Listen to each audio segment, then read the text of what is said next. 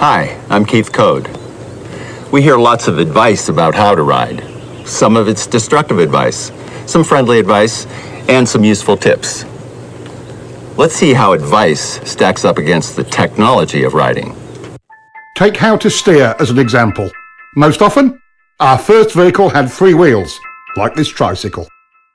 Turn the bars to the right, and it goes right. Turn to the left, and it goes left. Simple. Our first ventures out on 2 wheels usually involved training wheels. Now we have a 4-wheeler. From the tricycle experiences, we instinctively turn right to go right, and it works. In the time-honoured method of training, we raise the training wheels. Now we have a recipe for disaster. We've lost 2 wheels. It's now a frighteningly unstable machine. The child expects it to steer like everything else she's ridden. Look what happens though. She steers to the right and the bike tips over to the left, just like all 2-wheeled devices. Let's go for it. Even with all the bad advice, out of our sense of survival, we somehow make it work. She has never balanced but do yet. we Lower understand the underlying technology of it? Look at how to keep it. All 2-wheeled vehicles steer differently to 3- and 4-wheelers. To go right, you apply pressure to the right handlebar. That action initiates the turn. The bike then leans over and the front wheel turns into the turn. It's called counter-steering. That's why training wheels are so confusing at first. It's counter to everything the child has learned. There you go. There you go. Hey, good job. Listen, I've grafted an extra set of bars on this bike. The whole idea was to take the handlebars out of the equation to discover what so-called body steering really does. The extra throttle on the top bars allows the rider to maintain his speed. Even with massive shifts in body weight without any input through the handlebars, the bike only vaguely changes direction. This would never get you through the corkscrew at Laguna Seca. Foot peg weighting is another myth. Even with his entire body weight on one peg, this bike merely veers off course, and once his course is set, the pressure has even less effect. Good advice doesn't always put the rider in real control and can prevent us from properly being able to do this. A little counter-steering with bar pressure gets the job done and puts the rider in control. Here, we have mounted a simple pointer on the tank to illustrate counter-steering. Let's take it for a ride and see what happens.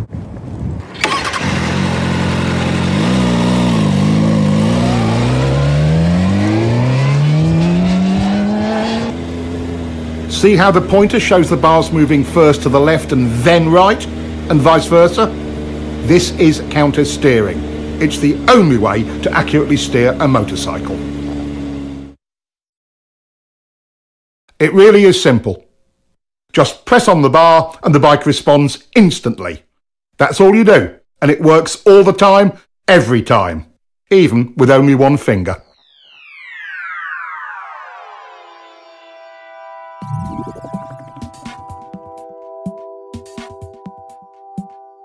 The idea that we lean to steer comes from the fact that when you lean right, you unconsciously pressure the right handlebar, and that counter-steers the bike right. Vice versa for left turns. Lean steering is one of the myths of riding. Some believe body steering works because they can maneuver the bike with their hands off the bars. When we move our weight around on the bike, it actually creates a counter-steering action. Look at the pointer. Some riders are confused about how they steer a bike once they are in a turn. It's exactly the same. To tighten the turn, you press your inside bar. To widen your turn and bring the bike up, you press the outside bar. Counter-steering always works. Counter-steering is a piece of riding tech that will help you to improve your control in virtually every situation. But sometimes the cutting edge cuts the rider. What's needed is the riding technology to match the machine's technology. After over a century of development, motorcycles are truly precision cornering machines. But that doesn't eliminate rider error. What stops most riders from being able to use all of that potential?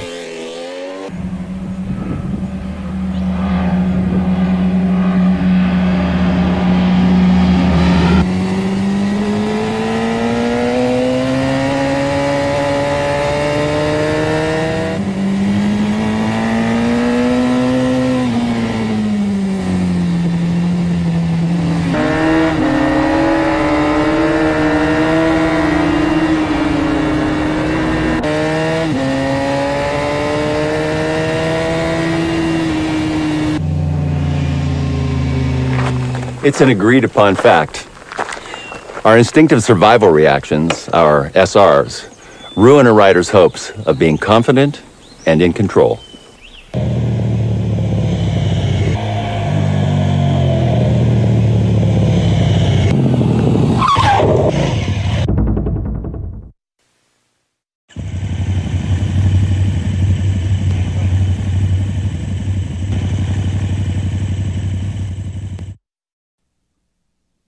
In riding, there are 8 distinct so-called survival reactions, or SRs, and we can see all of them in this one incident.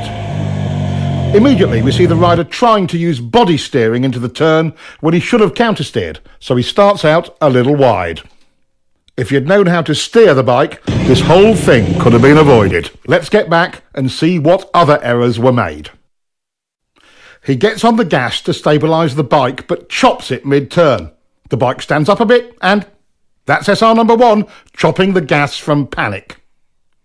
Now he's counter-leaning against the angle of the bike. This increases bike lean angle, but doesn't tighten up the turn as he had hoped. This is another SR. Now the bike is unstable and running wide, so he tightens his grip on the bars, our most common SR. None of this helped. He's running wide and panics. He's looking everywhere but where he should be. Around the turn. This is visual panic. He target locks on the very thing he doesn't want to hit. An SR? You bet. In a panic, we go where we look. He's steering directly towards the log where his attention is locked. SR number 6. With his attention tunnelling down, he cannot steer effectively and becomes frozen on the bars. Yes, SR number 7. He can't turn, so he jumps on the brakes. Our 8th SR. His lazy steering started the whole mess, but when he chopped the throttle off, it got worse. First, let's take a look at throttle control and how it works.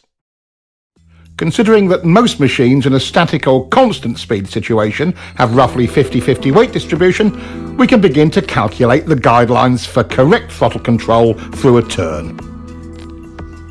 The fact the rear contact patch is the larger of the two tells the story. Give me more weight, I can handle it. So, once in the corner, our task is to shift 10 to 20% more load to the rear to give it its fair share of load. This we do with the throttle. Technically speaking, we want a slight 0.1 to 0.2 Gs of acceleration to accomplish that. Simply put, in a straight line, it's the force generated by a smooth 5th gear roll-on in the 4,000 to 6,000 RPM range on pretty much anything over 600cc. That's not much acceleration, but it transfers the weight. Whatever the RPM range, we must maintain the weight transfer by continuing our throttle roll-on. Throttle control rule number 1. Once the throttle is cracked open, it is rolled on evenly, smoothly and continuously throughout the remainder of the turn. This is not just a racing technique, it applies to all corners on all motorcycles.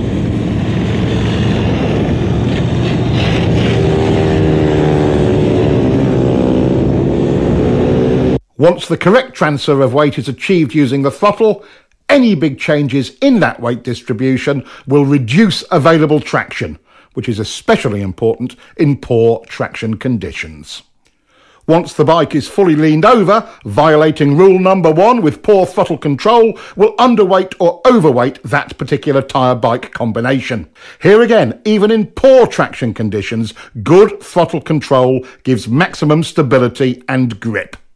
Slides aren't the only negative result from rolling the throttle on and off. For track riding and racing, each throttle on-off or even just a hesitation will cost you time, at least 1/10 of a second, about a bike length, in a slow to medium speed turn.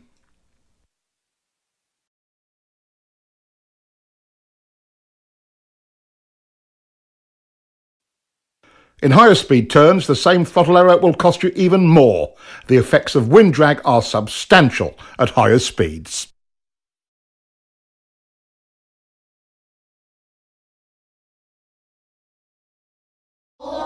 This rider is late on the gas and gets very hard sudden acceleration out of the turn. This rider is trying for good throttle control and has nice clean roll-on, not the same fierce acceleration as the first guy. But what is the actual result in exit speed? Let's look at the radar.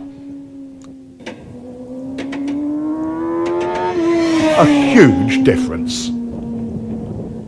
There are two circumstances under which you may violate throttle control rule number 1. Let's take the point where you are bringing the bike up for the drive out of the corner as the first one. As the bike is brought up towards vertical, we can be more aggressive with the throttle. At some point, you can pin it. Coordinating your throttle roll-on with bringing up the bike is how to maximize your drive off of any corner on any size bike.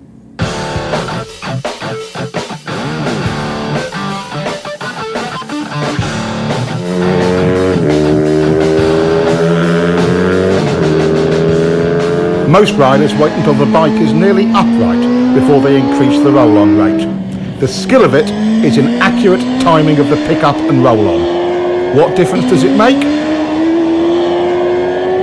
Quite a lot. The second exception to throttle control rule number 1 is traction control. Riders can be far more aggressive with mid-corner and exit throttle. Double apex turns are the other exception to the throttle control rule. Since you're actually dealing with 2 turns, it's okay to roll off or stop the roll-on between the 2.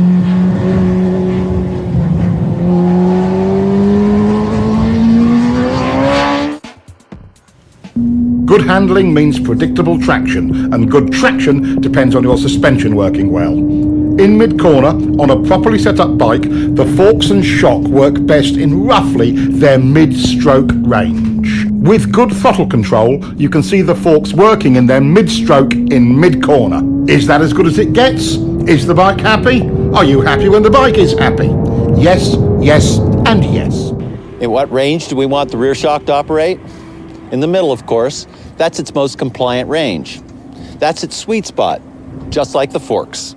Once you get back on the throttle, weight begins to transfer to the rear. The rear shock becomes our main concern because we must now rely on it more for stability and traction. Contrary to popular opinion, getting on the gas hard makes the back of the bike rise. That applies to both chain and shaft drive bikes. As it rises, the rear suspension becomes stiff. This results in the rear tyre not being able to follow the road's surface as well, and traction is reduced. This becomes abundantly clear when we look at front wheel speed compared to rear wheel speed on a straight. There is quite a bit of tyre slippage, and look at the rear suspension's position. Nearly topped out. Again, it isn't working well. With good throttle control, we get what the bike is designed to deliver: working suspension and optimum traction. Another downside of survival reaction number 1, chopping the throttle, is reduced ground clearance. Not only does the front compress, so does the rear, which further reduces your clearance. Our new riders might have grasped the idea of good throttle control, but they certainly haven't mastered it yet.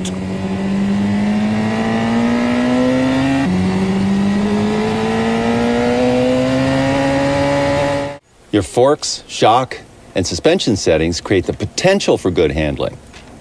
Your throttle control brings that potential into reality. Good throttle control has a major impact on slides. In controlled slides like these, good throttle control maintains stability. In unwanted or unexpected slides, chopping it makes it worse. Watch this. Good throttle control in reverse can save you from the high side. His smooth roll-off works much better. Practice your roll-off as often as your roll-on. When the time comes, it could make all the difference. Without getting into anything really nasty, like oil on the road, what are the usual conditions that activate our off-the-gas SRs?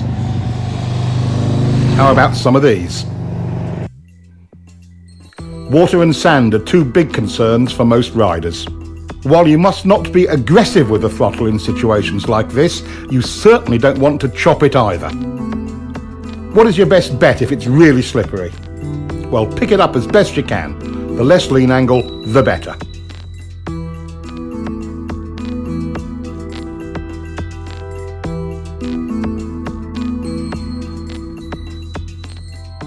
There are many factors that affect what line a rider may take through a turn, and we'll explore that later. The point we want to make now is this: no matter what line you take, high, low, middle, whatever, good throttle control is the gauge by which you can judge it. Riders are often confused about why the bike initially stands up and runs wide when they get off the gas mid-turn. Once into your lean and the gas is rolled off, weight transfers to the front of the bike, compressing the forks. That weight goes to the front tyre and spreads out the contact patch. This creates additional drag on the patch to the inside of the centre line of the bike. That drag countersteers the bike upwards and it runs wide. The whole thing can seem confusing, especially as the rider expects to tighten the turn when he rolls off the gas, and he finds the opposite of that happening. A moment later, since the gas is off, the bike slows, leans further over, and finally tightens up the turn. Applying brakes mid-corner creates the same effect. When the weight transfers forward, the result is the same. The bike stands up. A static throttle slows the bike as well. Again, the bike tends to run wide. This effect is even more pronounced at higher speeds and steeper lean angles. Getting on the gas too hard too soon will also send the bike offline, wide. Getting on the throttle too slowly makes the bike feel unresponsive.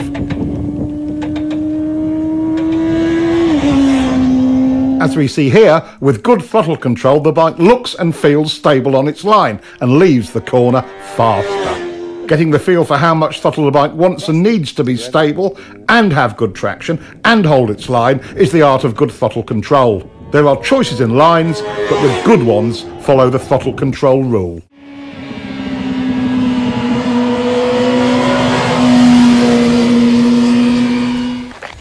Let's look at all 6 of the off-the-gas results and see why it's so important to follow the throttle control rule and get back to the gas as soon as possible once the bike is turned. Weight transfers forward, changing our available traction. We've lost our suspension's mid-stroke sweet spot. The bike will tend to overreact to rough pavement and can become a bit twitchy. By creating some instability, the bike initially tends to run wide. As we saw before, we lose ground clearance on both ends of the bike. And lastly, the bike slows down. These are the 6 results you get from waiting too long to get back on the throttle. Getting back on the gas as early as possible solves all of these. The bike becomes planted and predictable, but can you get on the gas too early? This rider got greedy with the throttle way too early, but the solution was correct. Roll off, reduce speed, repoint the bike, and then roll back on. To add lean and throttle at this point of the turn is a common cause of crashes. But this is the way it really should be done.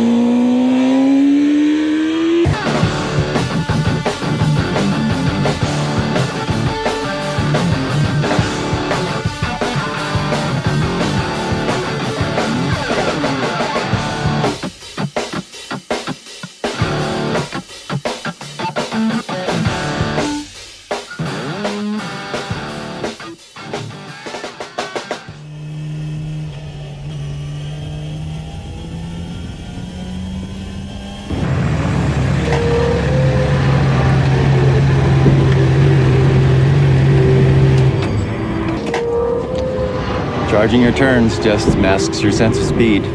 Let's take a look.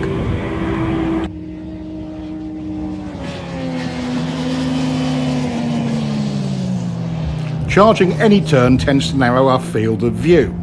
When we lose our reference points, it affects our sense of speed. This is one of our SRs. Our new rider is still charging corners and chopping the gas. That will cost him turn entry speed and a clean early roll-on.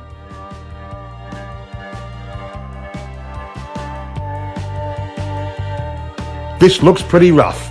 Even in slow speed situations, the throttle is our friend. Nothing else will stabilise the bike.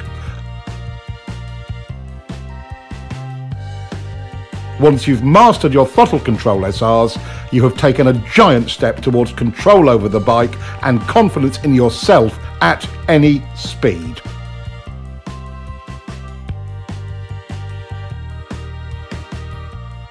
Understanding your bike's needs and wants is important. You don't have to be world champion to see throttle control optimizes your bike's suspension, smooths out rough surfaces, helps you hold your line, and optimizes traction in practically every situation. Let's take a close look at how excess rider input creates instability and tires out the rider. Here again, holding on too tight causes the rider to receive too much input. The tighter you hold on, the bigger the bumps seem. Small shakes from the front end are amplified as well. Why are the bars moving? What are they searching for? They're trying to find a position that will stabilise the bike by maintaining the correct tracking of front and rear wheels. The bike does this without any help from the rider. If the rider could hold on tight enough to stop the bars moving, he would only amplify that wobble. The force he puts into the bars creates resistance and a ploughing effect at the front tyre's contact patch. Now the back of the bike wants to rotate around that resistance and the wobble becomes even worse. Setting a wheelie down crooked is an extreme example of this.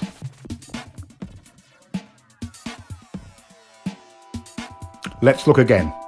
When the front wheel is not in alignment with the bike's direction of travel, there is a huge resistance created at the front contact patch. The wheel immediately tries to realign itself with the bike's direction of travel. Take a look at the massive deformation in the front tyre as it sets down. When the rubber springs back into alignment, the front end shakes. Look at the difference in front end shake the rider is creating when he is too tight on the bars. Being stable on the bike but loose on the bars reduces bike twitch.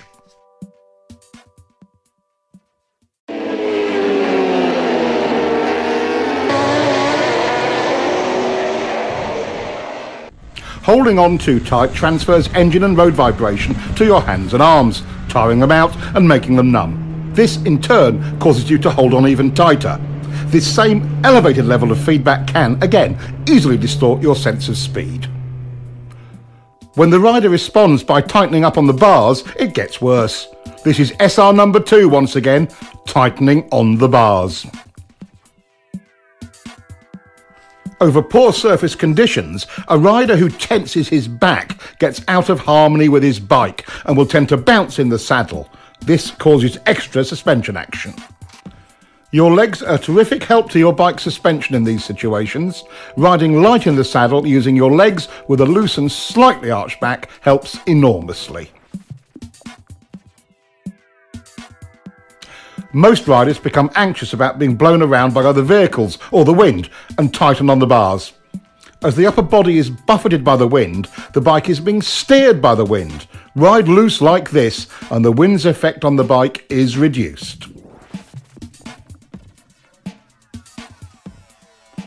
Other key rider jobs are similarly affected by holding on too tight. Being stiff on the bike while riding through bumpy turns tends to turn the throttle on and off. Suspension and traction are affected because good throttle control is not maintained. Riding loose solves this.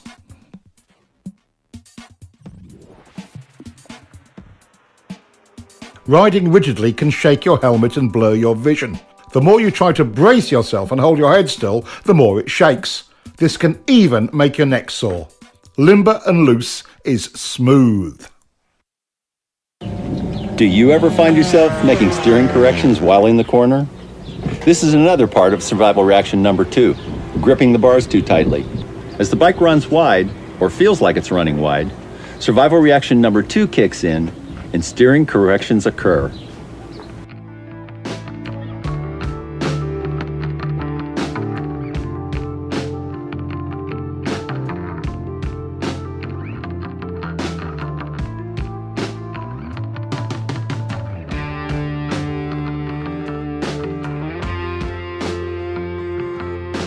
This all makes the bike more unstable and it runs wide in the corner.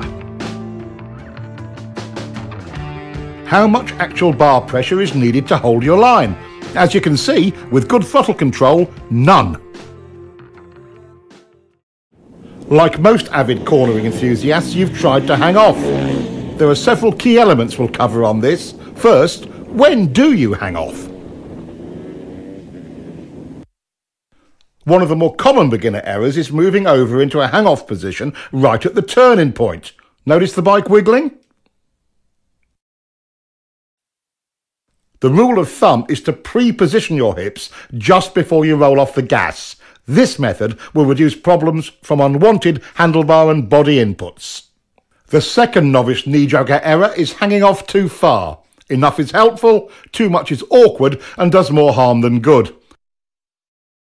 Notice how stiff the rider is when off too far.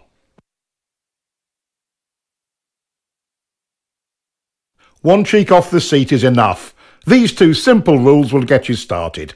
Hang off early and not too far.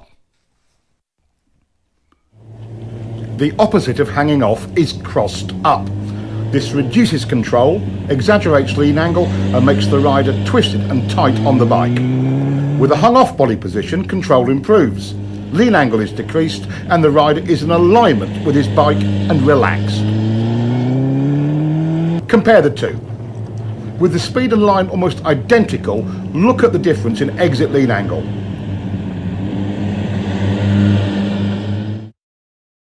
Less lean equals more throttle and better drive. Now let's compare straight up riding with hanging off and see if there is a difference. Here he is riding straight up. Once again, at nearly identical speed and line, there is a measurable difference in lean. Body position on the bike can positively or negatively affect your riding. He could have gotten over sooner for this corner. Getting over before turning, he's smooth as silk entering the turn. Both errors here, moving over while turning, and he's off too far. The problem is compounded when you lose connection with the bike. He's remedied that. Now back up a bit. There he goes. His arms can now be loose and relaxed. When the whole body position and turn entry package is done right, it affords a rider the maximum of control with the absolute minimum of effort. Here's another view of a clean, loose run through a turn. The human machine works this way. When the lower body is unstable, we must rely on our arms and torso for support. Once the lower body is stable, we are at liberty to relax the torso and get great body position. Notice how much lower he can go without tension. Let's look at the difference between his moves on the bike when disconnected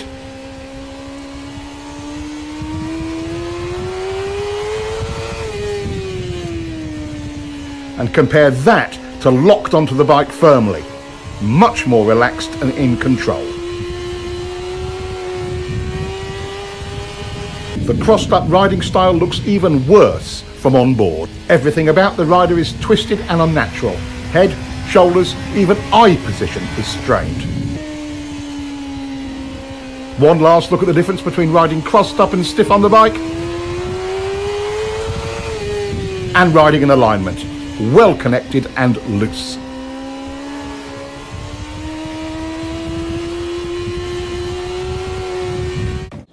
It's easy to see how we can create instability with the bike. What design features do sport and sport touring bikes have to help prevent that? Why do sport bikes even look the way they do? High-backed seats anchor the rider more firmly, reducing the need to hang on by grabbing the bars too tightly. Large tanks help provide a better perch on the bike. Some riders use it for elbow or forearm rest during cornering. They can also provide a resting place for the upper torso. Knee cutouts on the tank's side provide a more stable way to hold on, allowing the rider to use the bars less. Rear set foot pegs are really important. They give the rider a more stable perch for moving around on and steering the bike. If this bike had cruiser pegs like this, it would be unrideable. In fast turns, trying to anchor yourself firmly on the bike requires something to hold on to. Unfortunately, the inside bar is the handiest thing, resulting in the rider pulling on it. This makes the bike go to the outside of the turn because you are counter steering. Gripping the bike with one or both legs eliminates this problem. Resting an elbow on the tank can help. The hanging off style can have another unfavourable side effect. By pulling yourself from one side of the bike to the other using the bars, you will make the bike wiggle. Anchoring yourself firmly on the bike and using your legs to move reduces unwanted handlebar input and avoids the problem. Is a motorcycle truly out of control when it's sliding? How do you save it when the front or rear tyre gives up traction? Why don't the fast guys always crash when their bikes slide? While wiggles and shakes are distracting, there is a far more dramatic and deadly result from survival reaction number 2. That's being too tight on the bike. This is the stable position for a front wheel during a slide. What would happen if the rider resisted this movement? When you counter the front end's natural attempt to stabilise the bike, you create resistance at the front contact patch, making the slide worse, and turning into high sides like this. While he may not be really fast yet, our new rider is making real progress.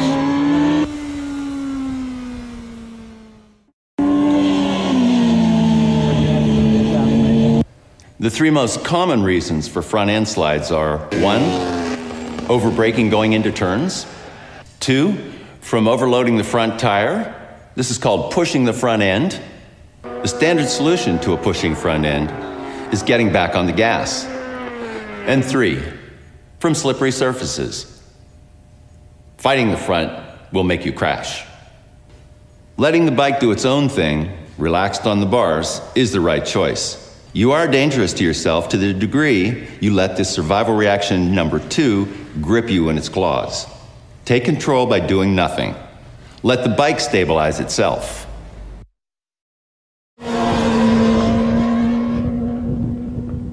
We can contribute to or detract from the bike's inherent stability by understanding its demands and eliminating any unwanted or unneeded inputs. Take braking. With the weight forward, stiff arms and up on the tank, the bike stoppies. With less bar pressure and the rider stabilised by the tank, the bike is more stable. Back in the seat with loose arms gives controlled braking. Even with severe lock-up, control is much improved. An all too common error is twisting to the inside of the bike. He's trying to gain stability but creates tension. Even if you don't hang off the bike, stabilising your body is still important. Gripping the tank with one or both of your knees as you go into and through the turn is simple and efficient. The more firmly you anchor yourself, the easier it is to relax your torso and arms. For mid-corner, suspension is set up for a given amount of weight fore and aft. The bike cannot compensate for you moving around on it. As we've covered already, get into your fore and aft position on the seat early and stay there. Just to recap, your bike's suspension can be adjusted for a variety of road and track conditions, but you cannot adjust it for excess rider input. By being loose, the rider allows the bike's suspension to perform at its best. The main points of rider input are: hanging off too late creates instability. Get over early. Hanging off too far creates instability as well. Being disconnected on the bike looks like this. Locked on is better. Twisted on the bike. Going with the bike. The seat provides stability and so does the tank.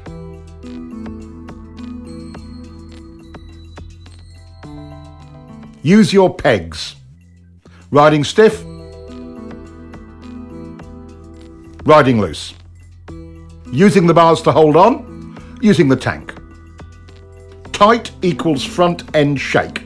Loose is stable. Crossing on the bike, going with it. Tight, it slides. Loose, it recovers. Acceleration head shake. Acceleration stability. Braking instability. Locked on in the seat gives good braking stability. Stabilising the bike is the rider's goal in any corner. Throttle error or entering a corner too fast are two of our known enemies in getting that result. But perhaps the most important of all is your line through the turn. Having a poor line through any corner makes the rider's job of stabilising the bike with good throttle control all but impossible. We've already explored counter-steering and know it gives us effective and precise control of the bike's direction. But there are three underlying principles to steering that you must understand. There are three tools we use for executing our line. One, where you begin the turn.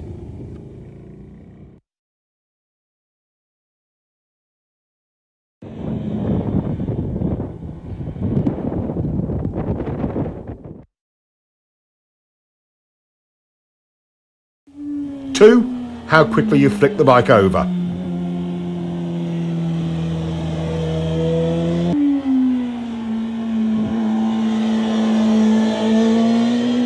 Three, how far you lean it.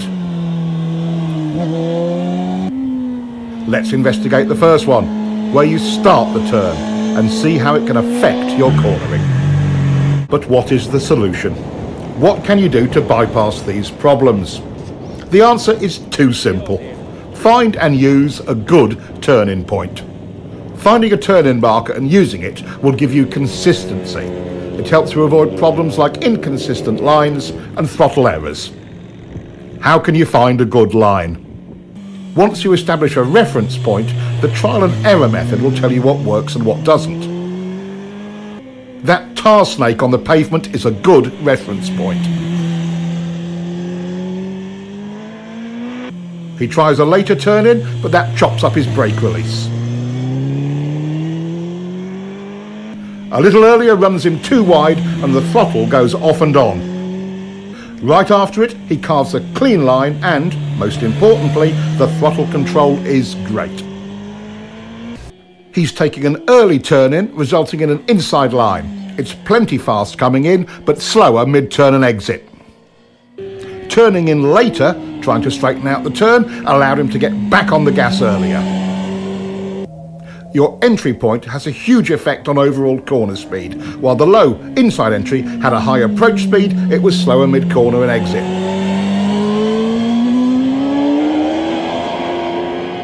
The higher outside turn entry allows him to point the bike more towards the exit. Even before mid-corner, he's back on the gas. Now let's look at how entry point affects braking. Your beginning and ending brake points are both modified by where you start your turn. On the low inside line, you're leaned over longer and brake pressure is critical because it's easy to lock up the front wheel.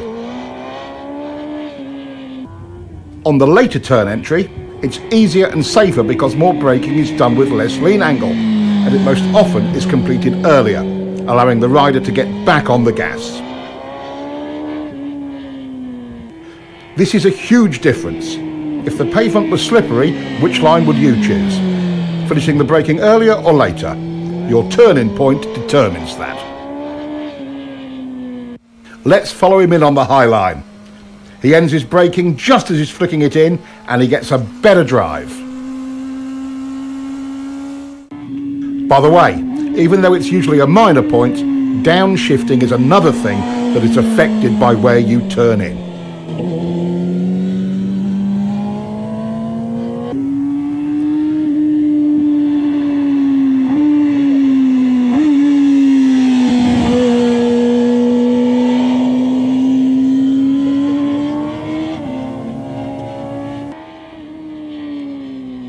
Of the key tools of turning, one is how quickly you can get the bike over.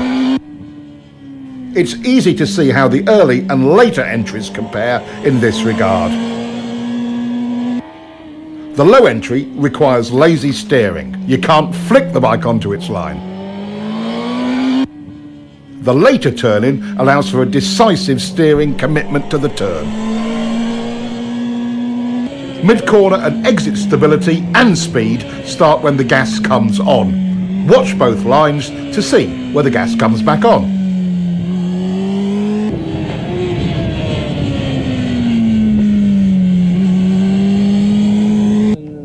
Our later entry rider was able to get back on the gas 37 feet earlier. That's 5 bike lengths. Earlier on the gas means stability through more of the corner. Your turning position has an enormous effect on that. That's 6 points so far. A good drive off the turn is number 7. Low line entry checks your drive because number 8 on the list, lean angle, also comes into play. You were leaned over further and longer from a low line entry.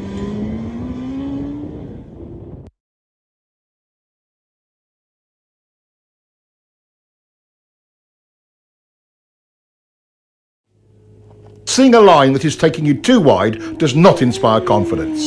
Seeing one that points you further up the road does.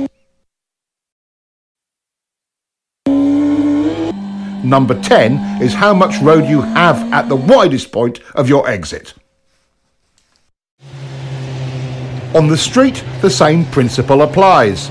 Staying in your lane through the middle and exit of the turn is all easier with a later entry point.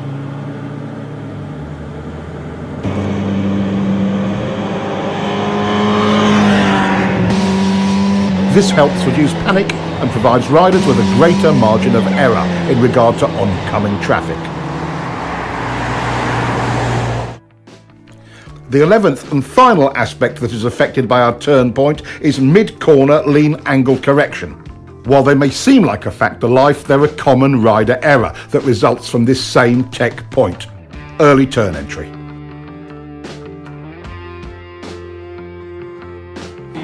Throttle control rule number 1. The clean, continuous roll-on is always easier once you have established a workable turn point. The single biggest cause of SR number 1, going off the gas when you should be rolling on, is a bad line.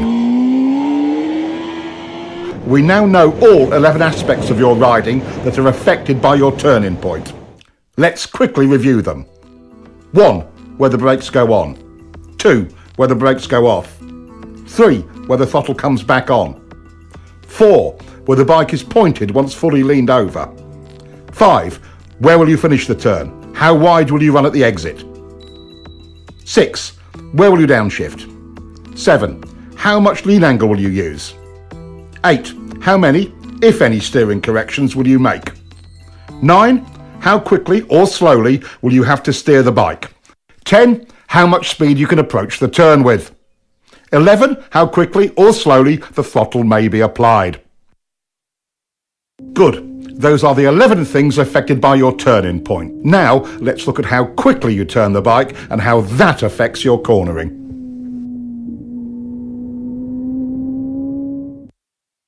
How quickly do you need to turn?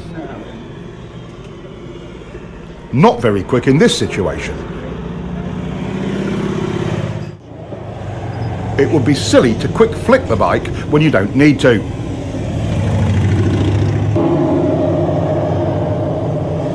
Here's the perfect flick rate. Being able to get a quick, clean flick has many advantages.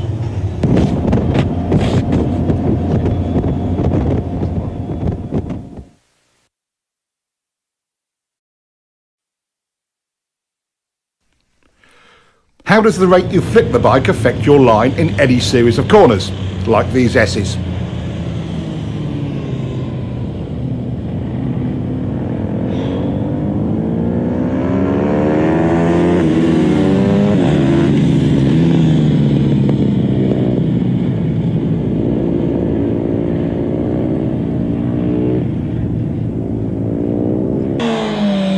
This rider's turn rate was too slow to get him on line to set up for the next corner.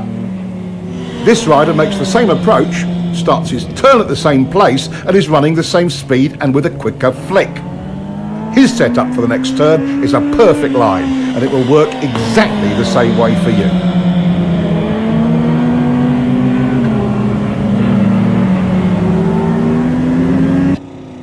Since we don't like to run wide in turns, and for a very good reason in situations like this one, we must continue to lean the bike further and further to make the corner. Lazy steering forces you to lean the bike more than is necessary, and you'll be leaned over longer. Let's compare.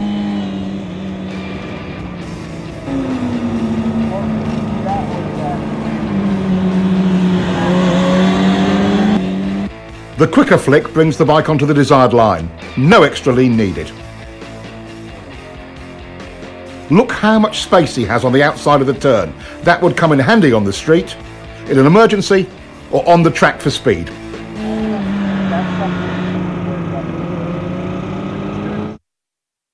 And look at the difference in acceleration. The approach speed and turning point for both riders was very similar. So what was the key difference that got this one through and put this one in the dirt? Let's look again. At this lazy steering rate, even if he leaned it over further, the results would have been the same, or worse. The simple solution is flicking the bike quick enough to make the line. Now, what will happen when they increase their turn entry speed? His result would just get worse. With a higher entry speed than before, this rider still makes his line. It's quite simple. In turns like this, as the speed increases, so must your flick rate. The route to confidence with turn entry speed is nothing more or less than faith in your own ability to get the bike turned quick enough. Okay, we want to be able to turn the bike as quickly as possible for lots of reasons, like accident avoidance, to not run wide in turns or off the road, avoiding being late on the gas and adding excess lean angle.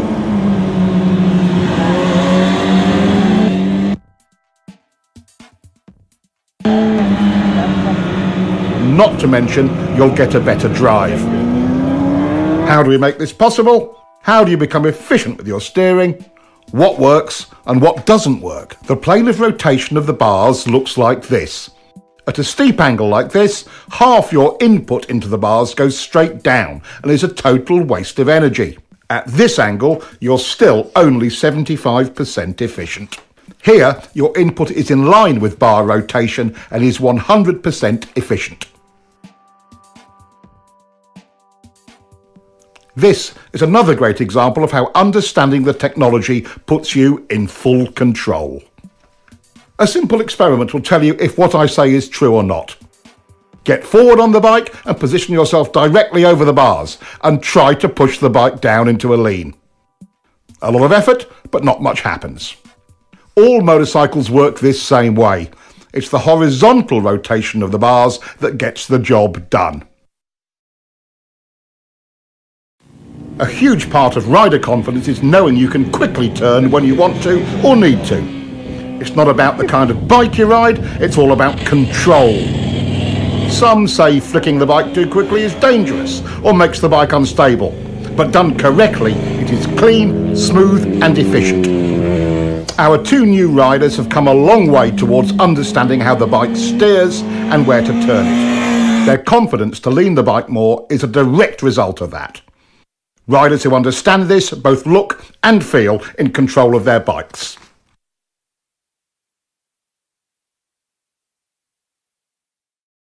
In double apex turns like this one, things can sometimes feel a little busy. Trying to maintain a continuous throttle roll-on only runs you wide because it's really two turns. But the rider has more choices. Just roll the gas on a little bit and hold it there. Not horrible, but not really stable either. Get on the gas and then off to turn it for the second part of the turn, then back to the gas. But that only chops it up, doesn't it? He could go in hard and brake a bit, then on the gas again. That could work, but you'd better be super smooth. Okay, how do we do it?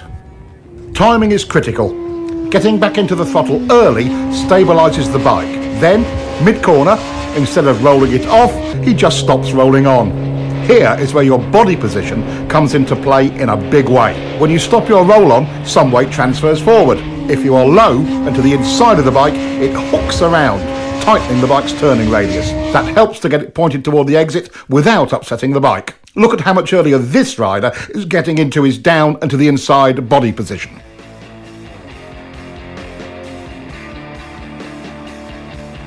Here we see an average hang-off position.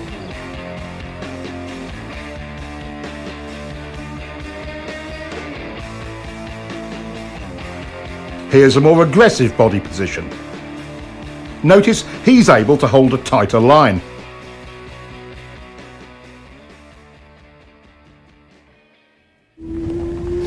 Now that's the hook turn technique and can work in almost any cornering situation. On the road, this technique can be used quite effectively if you find yourself running wide in a turn. Dropping to the inside and down position, plus a smooth roll off or momentary hesitation, not a chop off of the gas, tends to tighten the turn for you. And don't forget to look where you want to go. That's way better than the alternative. Here is a technique that can aid you greatly in your efforts to steer your bike accurately. We quite naturally push off or pivot from our trailing foot to produce maximum power and control. With that in mind, using the left leg to generate the power to press on the right bar and vice versa is a logical step. It provides the rider with maximum stability on the bike. Stability equals control and strength. As we lock our lower leg into the bike from the foot peg to the tank, we begin to create lower body stability. The next step is a slight tightening of the thigh muscles. This locks the pelvis in position, which then provides a stable base for the whole torso. With the torso stable, the rider's ability to apply pressure to the bars is vastly improved. We call this pivot steering. You might call it power steering, because once you master it, it feels so easy to steer the bike. Work on your quick turn.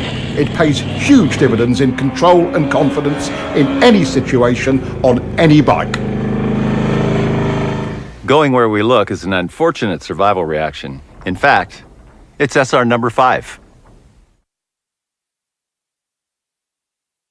For example, if this rider looks at the inside of his next turn, he will go there.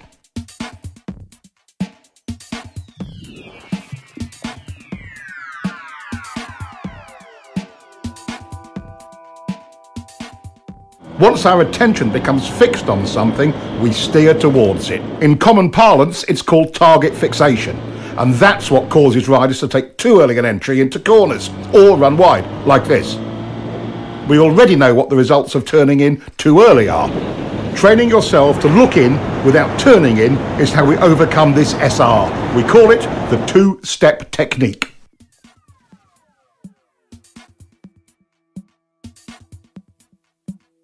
It's also the key to finding a line that doesn't take you in too early, even on unfamiliar roads.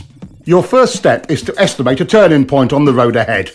You don't know the road, so you're just establishing a temporary reference point. Step 2 is find your mid-corner position. Where you clip the inside of the turn is your apex. The trick here is looking in to find it without turning the bike in at the same time. Now he looks in, but notice how he is staying wide in the corner.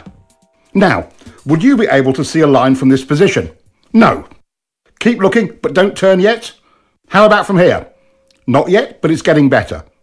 Okay, now you can see your apex clearly. That's exactly where your turning point should be. Nothing provides more confidence than knowing you're on a good line, and it does wonders for your throttle control. Let's take a look and see if we can sort out his inconsistent lines. He ran pretty wide on that pass. Let's see how he is timing his look in and turn in. Big mistake. He's looking and turning. Now he's not running as wide, but it's another different line. The two-step visual technique solves more than just where to turn into a corner. It can also help with your consistency. In the end, your lines will only be as accurate and consistent as your visual skills. Knowing exactly where you want the bike to go before entering, using the two-step technique handles that.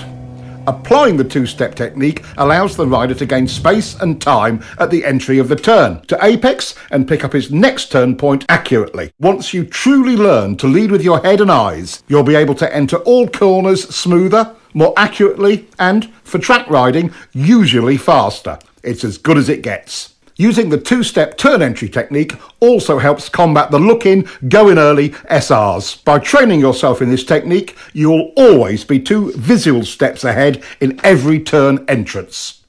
Hard braking can be both confusing and terrifying. No other control action on the bike can produce such dramatic results with so little effort. Most riders' survival reactions run wild under heavy braking. Brake technology has come a long way.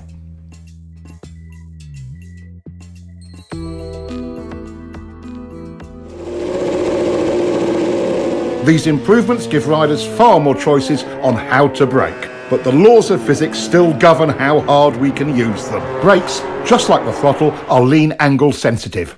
The more lean angle you use, the less you can use either of them. This brings up all kinds of questions about technique. Should I do all my braking straight up? Or should I trail the brakes into the turn?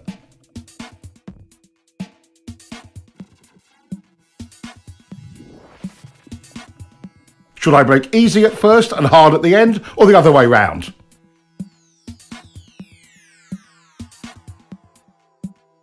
How about easy, then hard, and then easy again?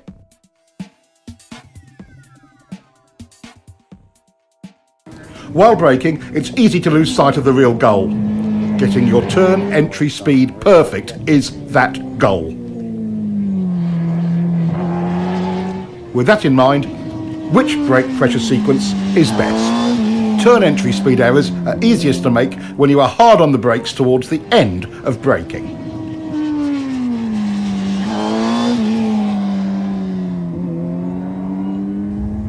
In the fine art of braking, gradually trailing the brake off is the way to accurately find your entry speed.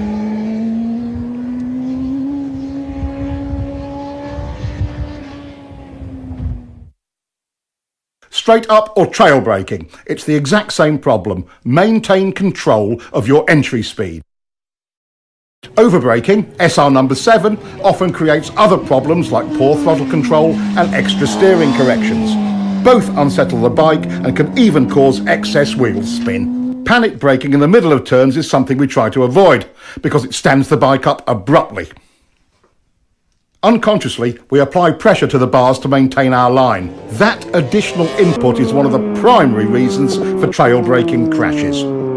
Restraining bar flutter does not let the front end follow the road, which reduces available traction even more. Despite its dangers and drawbacks, trail braking is a useful tool. Just imagine yourself leaning into a turn at 200 miles an hour with the brakes on like this. If you have to brake in a turn because of an emergency, like debris or a surprise decreasing radius, bringing the bike up as you do it is your best hope for not washing out the front end. Simultaneous braking and downshifting smooths things out and reduces distractions. This helps you get your turn entry speed right. Watch the timing of the clutch and throttle action in slow motion.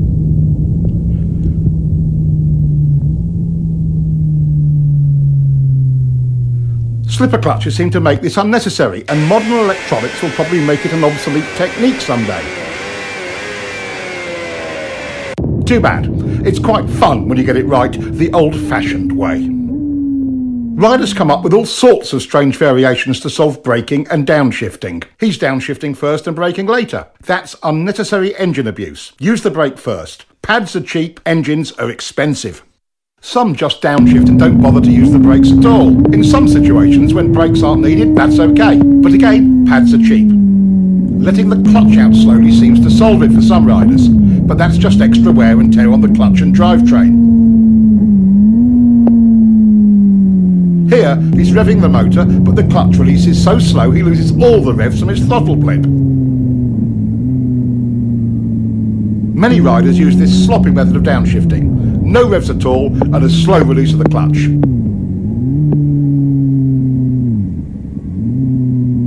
Getting too big a throttle blip over-revs the motor and causes the bike to surge forward with each gear change. Another common error is over-revving and varying the brake lever pressure from the exaggerated wrist movement. This is choppy and causes the bike to pogo.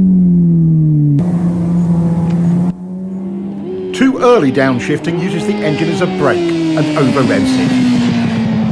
Not revving the bike between shifts and inconsistent brake pressure pogos the bike up and down. Here, he's shifting and easing out the clutch slowly. That takes time and attention.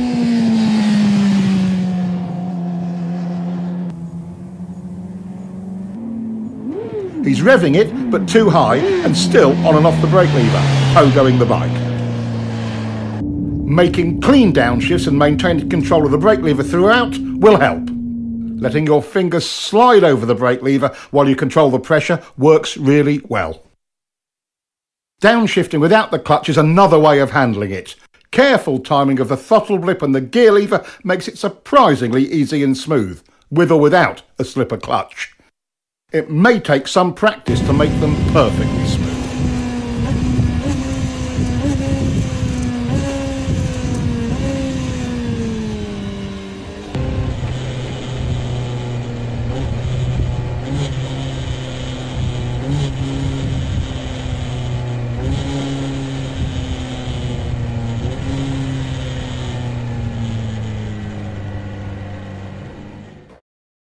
Traction is the obvious limiting factor on our speed and direction changes. We've explored how throttle control, rider input and surface problems can affect traction, but let's take a closer look.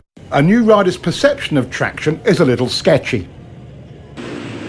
As we gain more experience with traction, our perception improves.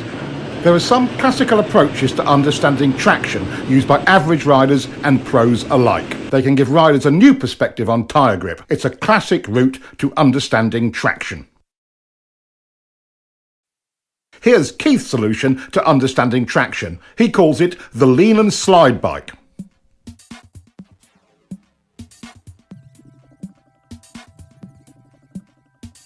About this time, most riders would chop the gas in panic. It takes a lot more to lose traction than most riders think, but there are situations you should be aware of.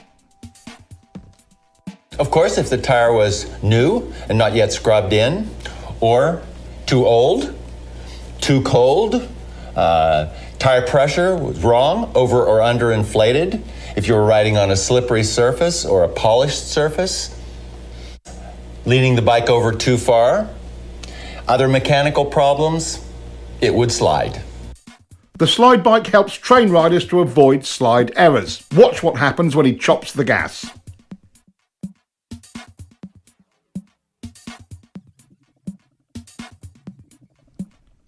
As we've already seen, when rolled off, not chopped, it is far less violent.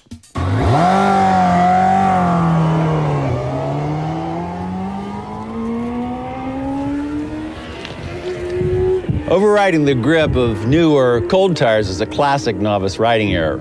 Even at relatively modest lean angles and speed, a cool tire on a cool day can surprise you when you first go out. It doesn't take much to slide. Tire grip and temperature are proportional. A cold tire feels like it has maybe 25% its normal grip. A warm tire on a warm day feels more like 75% or more right away. Don't be a fool. Gradually bring the speed and the temperature up. Never trust the tires. Trust yourself. Learn to bring them up to temperature according to conditions. In generally good conditions, as we have here, modern tyres deliver excellent traction. Good throttle control is the foundation that allows a rider to explore the limits of traction. Even with good throttle control, a small slide can start or get out of hand when the rider is tense. The rider's ability to be comfortable with traction limits depends upon having the key elements of throttle control, rider input and visual skill.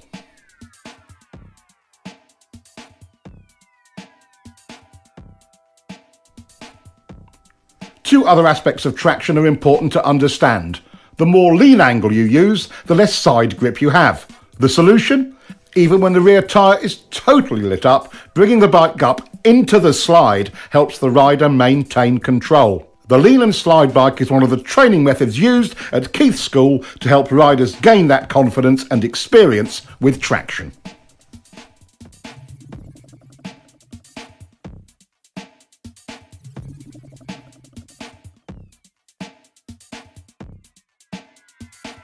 All 7 factors, visual skills, steering, turn points, line, rider input, lean angle and picking up the bike must be under the rider's control for him to be confident with the throttle and with traction. New technology is great, but even with traction control and modern electronics, the rider has to work his way up to using it. being in control of these 7 factors is the quickest and easiest route to confidence.